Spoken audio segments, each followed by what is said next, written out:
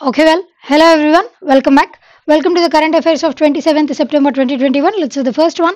World Tourism Day is observed on. ఎప్పుడు celebrate చేస్తామండి? It is celebrated on September 27th. Basically ప్రతి సంవత్సరం కూడా సిన్స్ 1980 మనం ఈ వరల్డ్ టూరిజం డే వచ్చేసి సెలబ్రేట్ చేస్తూ వస్తున్నామండి.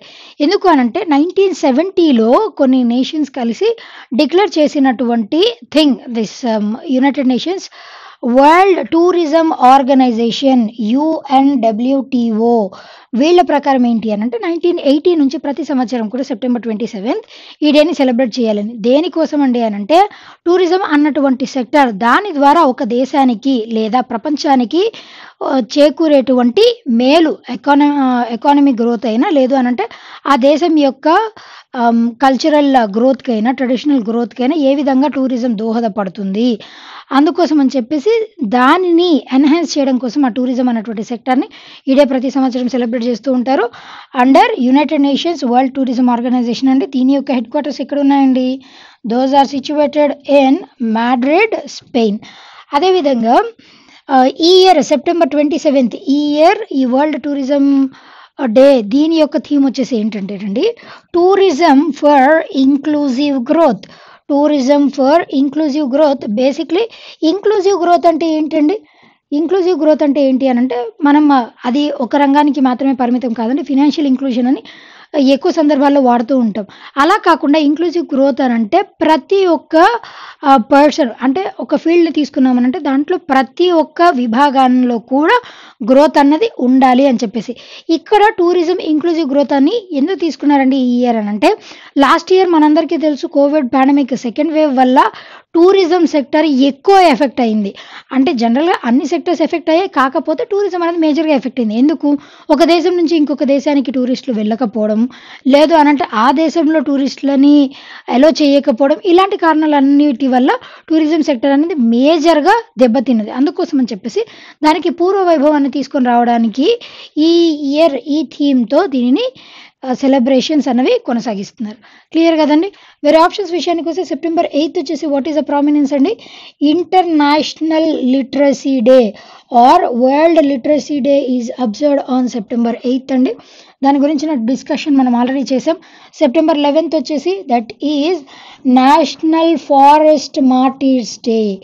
నేషనల్ ఫారెస్ట్ మార్టీర్స్ డే దీని గురించి కూడా మనం చెప్పుకున్నామండి. That is on September 11. అదేవిధంగా సెప్టెంబర్ 15 వచ్చేసి ఏముందండి? దట్ ఈజ్ ఇంటర్నేషనల్ లెవెల్లో ఇంటర్నేషనల్ డెమోక్రసీ డే.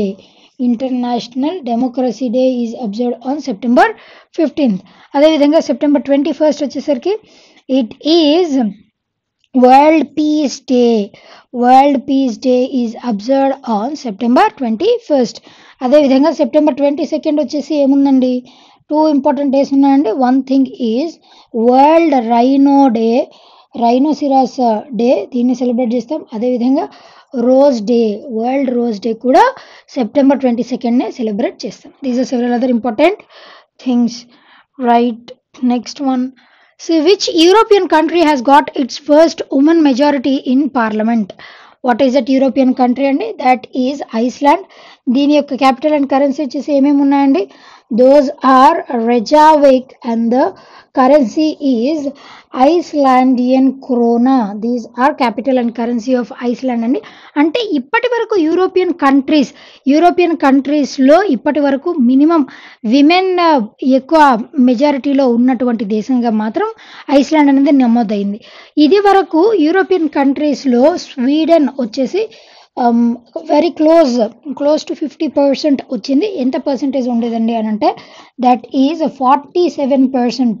అంటే పార్లమెంట్లో మెన్కి విమెన్కి ఇద్దరికి కూడా సీట్స్ అలొకేషన్ ఉంటుంది కదండి. ఆ అలొకేషన్లో ఇక్కడ ఫీమేల్ పర్సనాలిటీస్కే అంటే ఐస్లాండ్లో 52% ఫీమేల్ పర్సన్సే ఉన్నారట పార్లమెంట్లో. అదేవిధంగా ఎంతండి అని అంటే అక్కడ టోటల్ నెంబర్ ఆఫ్ సీట్స్ వచ్చేసి 63 అండి.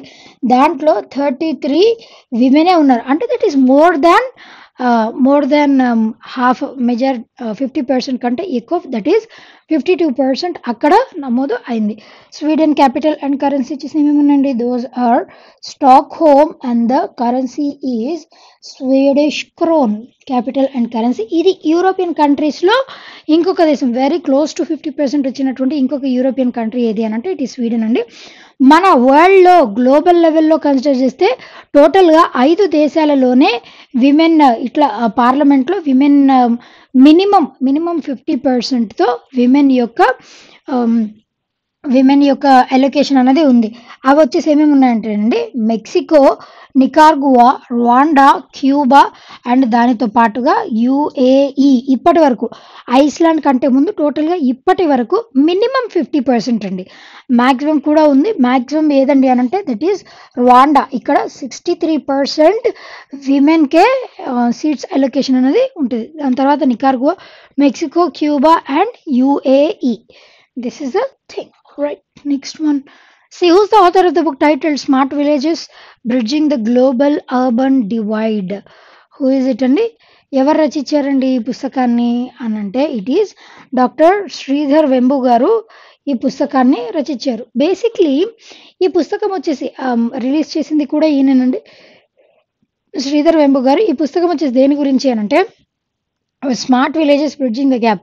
పేరులోనే ఉంది చూడండి. అంటే అర్బన్ ఏరియాస్కి అదేవిధంగా రూరల్ ఏరియాస్కి ఈ రెండింటికి మధ్య వ్యత్యాసాన్ని చూపిస్తూ, అదేవిధంగా రూరల్ ఏరియాస్లో అర్బన్ ఏరియాస్లో వచ్చినటువంటి డెవలప్మెంట్ రూరల్ ఏరియాస్లో కూడా సాధ్యపడాలి అని అంటే మనం తీసుకోవాల్సినటువంటి మెళకువలేంటి. అదేవిధంగా రియల్ టైమ్ స్టోరీస్ని దీంట్లో రియల్ టైమ్ స్టోరీస్ అంటే ప్రాక్టికల్ సొల్యూషన్స్ని కూడా దీంట్లో present చేశారు ఈ బుక్లో. That is all about this one, right? Next one.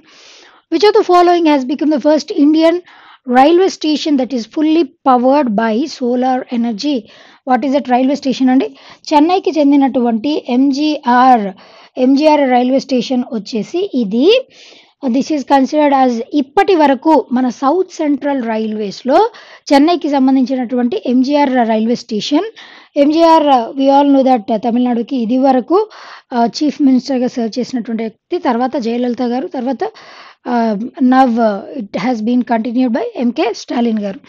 అయితే ఎంజీఆర్ గారి పేరు మీదకి ఈ రైల్వే స్టేషన్ని నెలకొల్పారు. ఆ రైల్వే స్టేషన్లో అంటే ఎంటైర్ 100% సోలార్ పవర్తోనే దీన్ని కంటిన్యూ చేస్తున్నారు. అంటే ఇక్కడ వాడేటువంటి ఎలక్ట్రిసిటీ దగ్గర నుంచి అక్కడ ఆ రైల్వే స్టేషన్లో యూజ్ చేసేటువంటి ప్రతి చిన్నది కూడా entirely run by what energy అంటే దట్ ఈజ్ సోలార్ ఎనర్జీ అండి. రెన్యూబుల్ సోర్స్ ఆఫ్ ఎనర్జీ అయినటువంటి సోలార్ ఎనర్జీని 100% ఎంటైర్గా 100% యూజ్ చేసినటువంటి రైల్వే స్టేషన్గా ఇది నమోదైంది.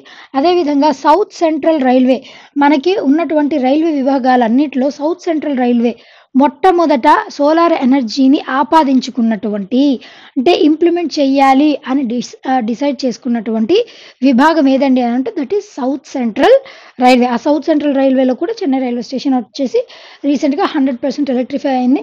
అదేవిధంగా union minister for Indian రైల్వేస్గా serve చేస్తున్నటువంటి వ్యక్తి ఎవరండి? ఈ ఈజ్ అశ్విని వైష్ణవ్ గారు. ఈయన యూనియన్ మినిస్టర్ ఆఫ్ రైల్వేస్గా సర్వ్ చేస్తున్నటువంటి వ్యక్తి.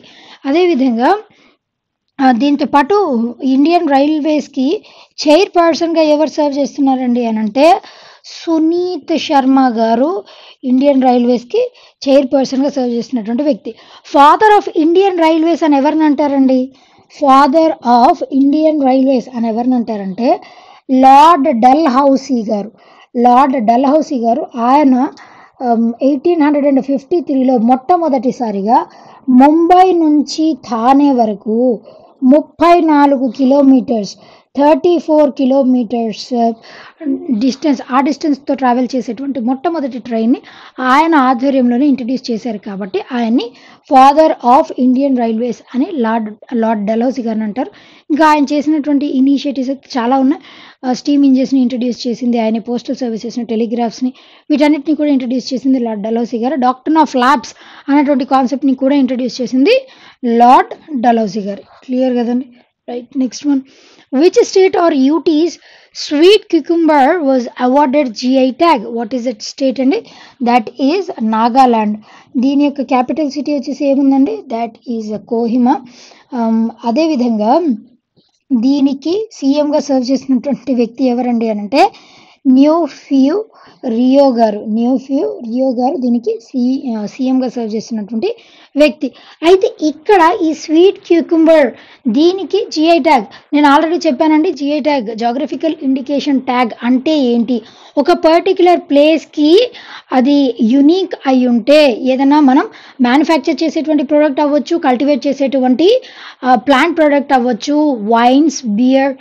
వైన్స్ అవ్వచ్చు, ఇట్లాంటి వాటన్నిటికీ కూడా అంటే ఒక పర్టిక్యులర్ ప్రాంతానికి మాత్రమే అది యునీక్ అయి ఉంటే అట్లాంటి వాటికి జాగ్రఫికల్ ఇండికేషన్ ట్యాగ్స్ ఇస్తారు. దానివల్ల కలిగేటువంటి లాభం ఏంటండి అని అంటే ఇంటర్నేషనల్ లెవెల్లో జిఐ ట్యాగ్ వచ్చినటువంటి వస్తువుకి ఇంటర్నేషనల్ లెవెల్లో రికగ్నిషన్ అన్నటువంటిది ఉంటుంది. అదేవిధంగా దానికి అంటే ఒక తరహా పేటెంట్స్ కూడా లభిస్తాయి. అంటే వాటిని వేరే వాళ్ళు కాపీ చేయడానికి అలాంటివన్నీ కూడా మనం అవాయిడ్ చేయొచ్చు. దట్ ఈస్ జిఐ ట్యాగ్ అండి. మన భారతదేశంలో జిఐ ట్యాగ్ వచ్చినటువంటి మొట్టమొదటి ప్రోడక్ట్ ఏంటండి? నేను ఇదివరకు క్లాస్లో కూడా ఎక్స్ప్లెయిన్ చేశాను. ఫస్ట్ ప్రోడక్ట్ వచ్చేసి ఏంటండి? That is Darjeeling tea. Darjeeling టీకి మొట్టమొదట జిఐ ట్యాగ్ అన్నటువంటిది లభించిందండి. దాని తర్వాత ఎక్కువ జిఐ ట్యాగ్స్ ఏ స్టేట్ నుంచి ఎక్కువ జిఐ ట్యాగ్స్ లభించాయండి ఏ స్టేట్ ప్రొడక్ట్స్కి అని అంటే దట్ ఈజ్ కర్ణాటక స్టేట్లో ఇప్పటి వరకు maximum number of GI tags కలిగినటువంటి వస్తువులన్నీ కూడా కర్ణాటక స్టేట్కి లభించాయి. అయితే ఇక్కడ ఈ స్వీట్ క్యూకుంబర్ అంటే మనం నార్మల్గా కీరా యూజ్ చేస్తుంటాం కదండి. ఈ స్వీట్ క్యూకుంబర్ యొక్క స్పెషాలిటీ ఏంటండి అని అంటే it is rich in potassium అండి. ఎక్కువ పొటాషియం ఉంటుందంటే దీంట్లో. అదేవిధంగా దాని యొక్క స్వీట్ టేస్ట్ కూడా యునీక్ స్వీట్నెస్ అన్నది కలిగి ఉంటుందంట స్వీట్ క్యూకుంబర్. ఆ విధంగా దీనికి జిఐ ట్యాగ్ అనేటువంటిది లభించిందండి. ఇది వరకు నాగాలాండ్కి చెందినటువంటి చిల్లీస్కి కూడా గ్రీన్ ట్యాగ్ జిఐ ట్యాగ్ అనేది ఉందండి. దీంతో పాటుగా ఆ వెరైటీ ఆఫ్ టొమాటో వెరైటీ అదేవిధంగా చిల్లీ వెరైటీ ఈ రెండింటికి కూడా నాగాలాండ్కి చెందినటువంటి ఆ రెండింటికి ఇది వరకు జిఐ ట్యాగ్ అనేది ఉంది. వేరే ఆప్షన్స్ విషయానికి వస్తే బీహార్ విషయానికి వస్తే మధుబని పెయింటింగ్స్ ఇక్కడ జిఐ ట్యాగ్ కలిగినటువంటి థింగ్స్ ఏమేమి ఉన్నాయండి అని అంటే మధుబని పెయింటింగ్స్ అండి. అదేవిధంగా మఘు పాన్ వచ్చేసి దీనికి కూడా జిఐ ట్యాగ్ అన్నటువంటిది అవుతుంది. That is Bihar. అదేవిధంగా త్రిపుర విషయానికి వచ్చేసరికి క్వీన్ త్రిపుర క్వీన్ పైనాపిల్ దీనికి జిఐ ట్యాగ్ అనేది ఉందండి.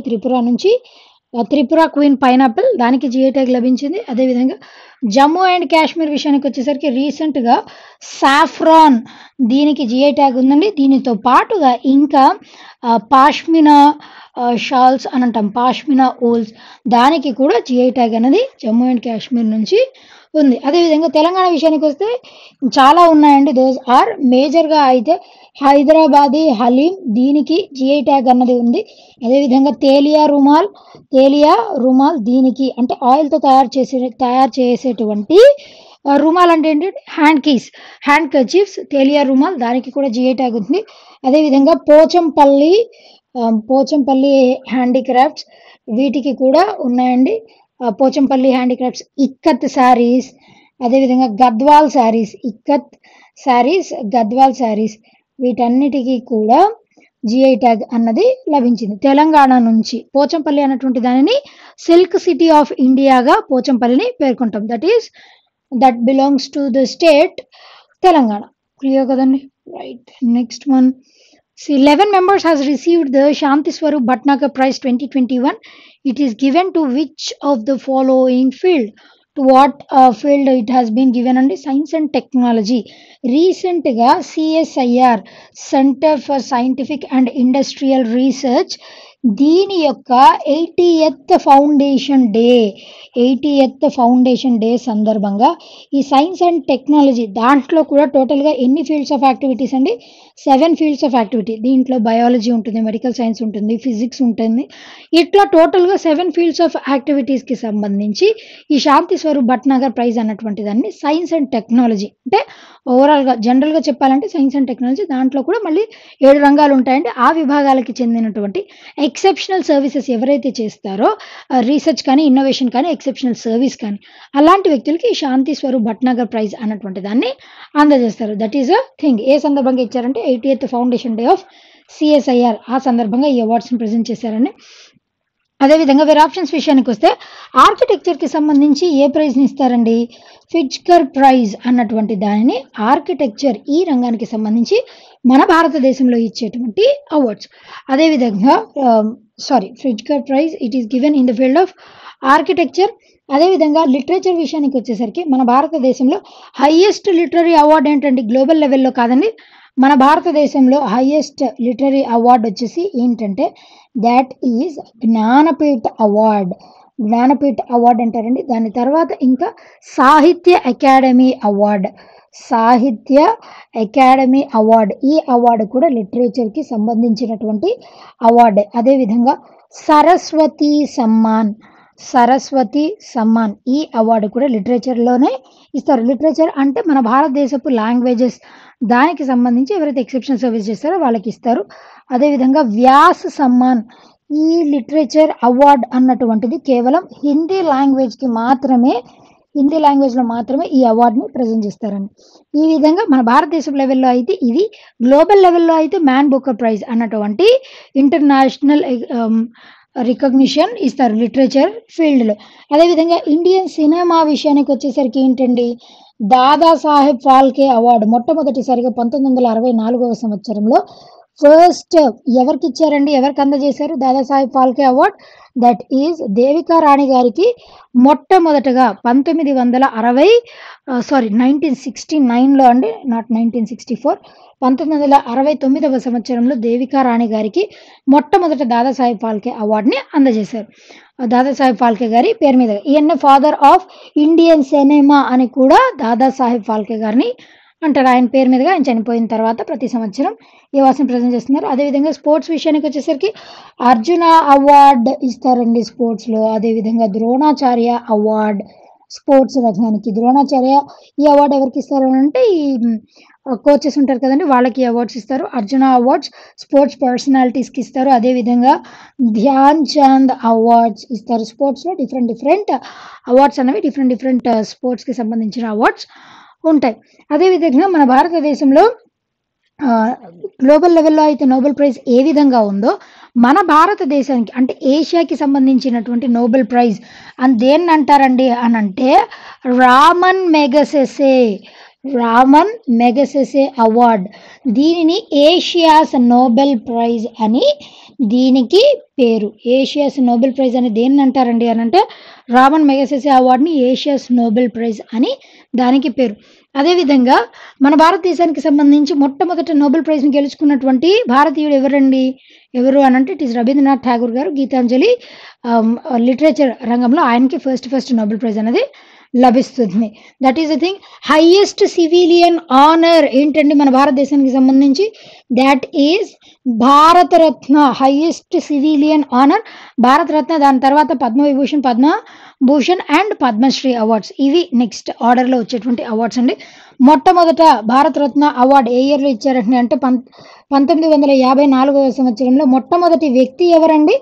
ఫస్ట్ భారతరత్న అవార్డు అందుకున్నటువంటి మొట్టమొదటి వ్యక్తి సి రాజగోపాలాచారి గారు. ఈయనకున్నటువంటి స్పెషాలిటీ ఏంటండి? రాజగోపాలాచారి గారు ఈయనే మన భారతదేశానికి first and last Indian governor జనరల్గా సర్వ్ చేసినటువంటి వ్యక్తి సి రాజగోపాలాచారి గారు. ఆయన చేసినటువంటి కాంట్రిబ్యూషన్కి ప్రతిఫలంగా ఆయనకి ఫస్ట్ ఆయనకే భారతరత్న అవార్డు అనేది లభించింది. Highest civilian honour. అదేవిధంగా గ్యాలంటరీ విషయానికి వచ్చేసరికి గ్యాలంటరీ అవార్డ్స్ ఏమేమి ఉంటాయండి? వీర్ చక్ర, పరమవీర్ చక్ర, మహావీర్ చక్ర, వీర్ చక్ర అని ఇలా డిఫరెంట్ అవార్డ్స్ ఉంటాయండి. వాటన్నిటి గురించి మనం ఆల్రెడీ ఎక్స్ప్లెయిన్ చేసుకున్నాం. క్లియర్ కదండి? Right. Next one, who among the following has one the 100th grand prix victory? ఎవరు గెలుచుకున్నారండి రీసెంట్గా? యూకేకి చెందినటువంటి F1 రేసింగ్ డ్రైవర్ అయినటువంటి లూయిస్ హామిల్టన్ గారు రీసెంట్గా 100వ గ్రాండ్ ప్రిక్స్ టైటిల్ని సొంతం చేసుకున్నటువంటి వ్యక్తిగా ఈయన ఎన్నికారు. యూకే క్యాపిటల్ అండ్ కరెన్సీ వచ్చేసి ఏమేమి? Those are London and the currency is pound sterling. రెండవ స్థానంలో ఎవరు నిలిచారండి అని అంటే మ్యాక్స్ వెర్స్టెపెన్ గారు సెకండ్ ప్లేస్లో నిలిచారు. ఈయన బెల్జియంకి చెందినటువంటి racing driver. Belgium capital and currency వచ్చేసి ఏమేమి ఉన్నాయండి? Those are Brussels and the currency is euro అండి. These are capital and currency. మూడవ స్థానంలో ఎవరున్నారండి అని అంటే కార్లెస్ సైన్స్ గారు మూడవ స్థానంలో నిలిచారు. This is the thing. Next one, which of the following electronic system has been introduced by supreme court of India recently? What is the thing అండి? That is faster. దీని యొక్క అబ్రివేషన్ కూడా ఇంపార్టెంట్ అండి. That is fast and safe transmissions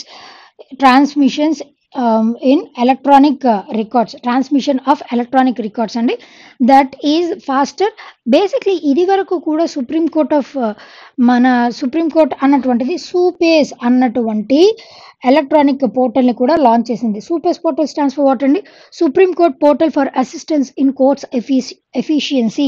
ఈ పోర్టల్ని కూడా launch చేశారు. Basically ఈ portal యొక్క ఉద్దేశం వేరు అండ్ ఫాస్టర్ యొక్క ఉద్దేశం వేరు.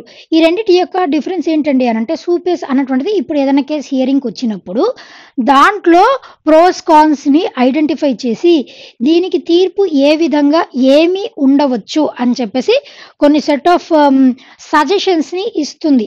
ఏఐ ఆర్టిఫిషియల్ ఇంటెలిజెన్స్ అనేది కొన్ని సెట్ ఆఫ్ సజెషన్స్ని ఇస్తుంది సూపేస్. దట్ ఈస్ సూపేస్ పోర్టల్ ద్వారా లభిస్తాయి. అంటే ఈ విధంగా చేస్తే కూడా బాగుంటుంది అని. డిసైడింగ్ ఫ్యాక్టర్ ఎవరు అంటే చీఫ్ జస్టిస్ ఆఫ్ ఇండియా అని. కాకపోతే సజెస్ట్ చేయడానికి సూపేస్ అన్నటువంటి పోర్టల్ని లాంచ్ చేశారు. అది అర్లియర్ థింగ్. అయితే ఫాస్టర్ అన్నటువంటి ఈ థింగ్ అన్నటువంటిది ఏంటంటేనండి, దట్ ఈజ్ ఇప్పటి వరకు మనకున్నటువంటి ట్రయల్స్ పద్ధతి, ఈ ట్రయల్ పద్ధతి ఉంది కదండి, ఈ ట్రయల్ పద్ధతి ఏదైతే ఉందో అంటే ఒక కేస్కి సంబంధించి కొంతకాలం పాటు వరకు, బెస్ట్ ఎగ్జాంపుల్గా దేని చెప్పొచ్చానంటే రీసెంట్గా రిలీజ్ అయినటువంటి నాంది మూవీ చూస్తే మీకు క్లియర్గా అర్థమవుతుందండి. ఈ ట్రయల్ సిస్టమ్ అన్నటువంటిది ఏంటి అని అంటే ఒక విక్టిమ్ ఆ పర్టిక్యులర్ థింగ్ చేసినా చెయ్యకపోయినప్పటికీ కూడా ఆ విక్టిమ్ని అనవసరంగా కొన్ని సంవత్సరాల పాటు జైల్లో అలాగే ఉంచడం, ఈ ట్రయల్ పద్ధతి ద్వారా అలాగే ఉంచడం, ఇట్లాంటివి చేయడం వల్ల ఏమవుతుంది అని అంటే ఒక నిర్దోషికి శిక్ష పడుతుంది.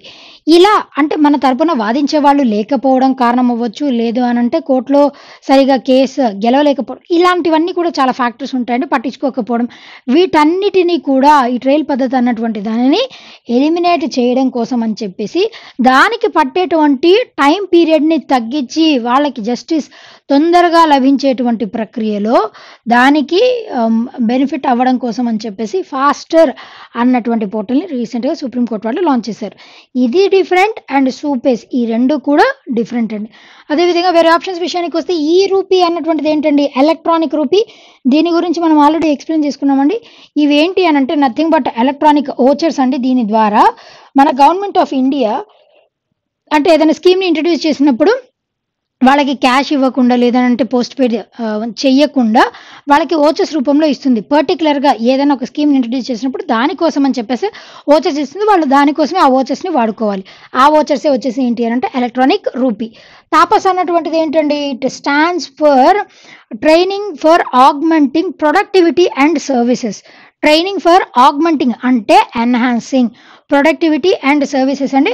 It comes under ministry of justice and empowerment. వీళ్ళు దీనిని లాంచ్ చేశారు.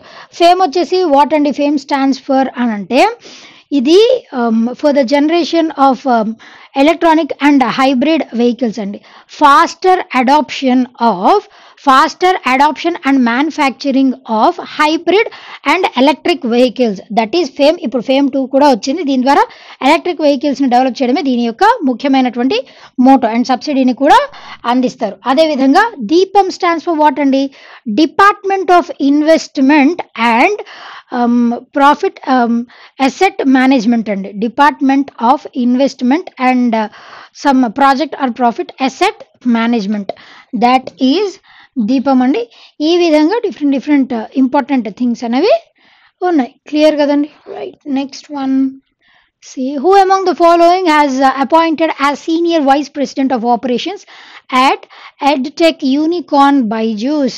ఎవరిని అపాయింట్ చేశారండి రీసెంట్గా అనంటే ఇట్ ఈజ్ పునీత్ బిరానీ గారిని ఈయన్నే వైస్ ప్రెసిడెంట్గా అపాయింట్ చేశారు. ప్రెసిడెంట్ ఆయన తర్వాత వైస్ ప్రెసిడెంట్ ఉంటారు.